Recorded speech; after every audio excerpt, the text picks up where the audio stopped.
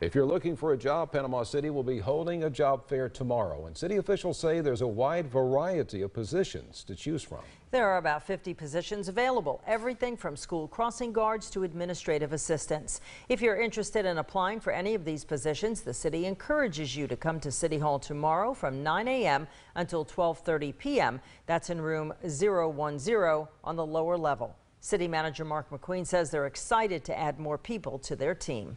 In Panama City, we have a lot of wonderful employees that work here and serve our citizens, but we need more. We have many openings that are available in the city of Panama City, and on Tuesday morning, starting at 9 o'clock till 12:30, we'll be having a job fair.